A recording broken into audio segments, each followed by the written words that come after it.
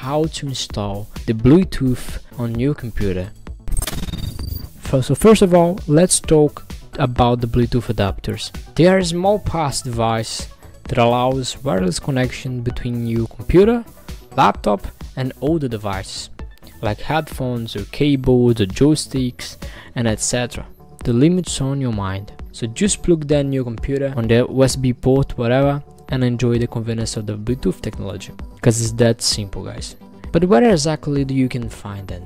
So to find the Bluetooth adapters, you can search on online store like Amazon or electronic stores, whatever. So of course, make sure to check the user reviews to find the best products. I will myself put some link in the description below.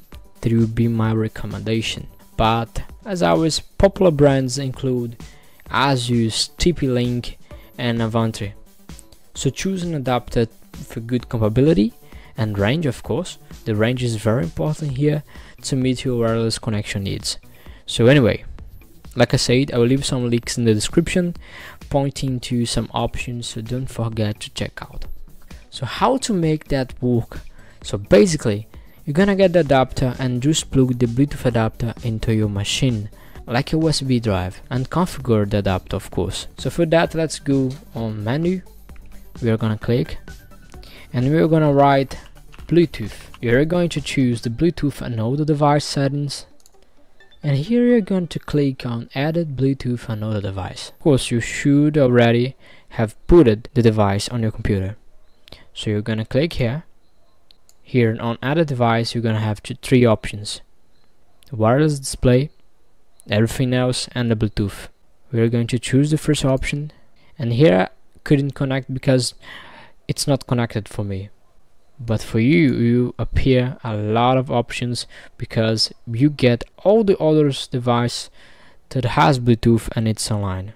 Okay, so you're gonna just choose the one that you want and connect. The second case is a little bit different. Did you know that many modern laptops already have come with Bluetooth built into the motherboard? Yeah, it's true. If your laptop is one of those, all you need to do is install the correct drive to activate the Bluetooth. So first of all, find out the model of your motherboard. You can find this information in the user manual or the manufacturer's website of your computer, or even in programs like SPC. That will be in the description below.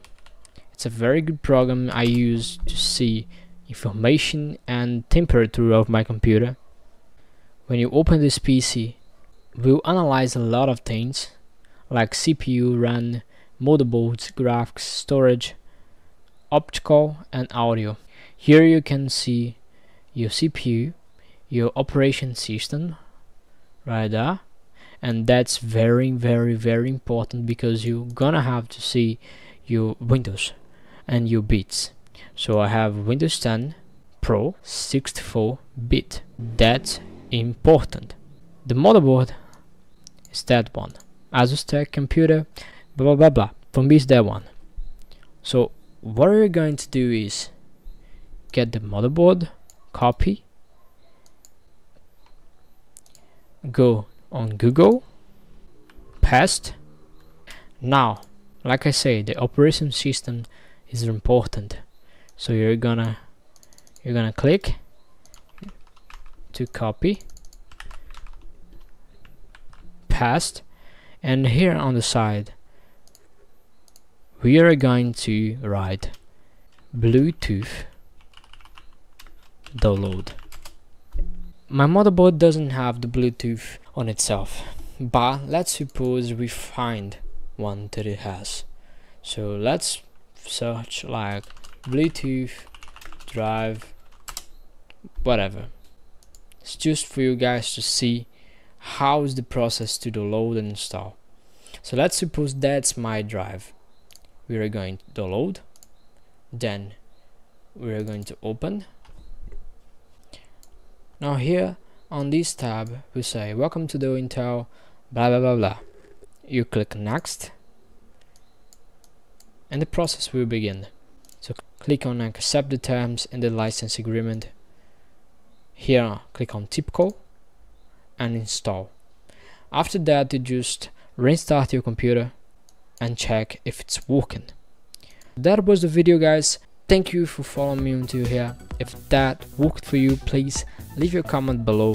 If you are not subscribed, please subscribe, and if it didn't work, please leave your comment too as well, because that way I can see why it didn't work and I can provide other ways for you guys to do and try to make more videos and bring more videos for you guys with another solutions. So I'll see you in the next video, and bye bye.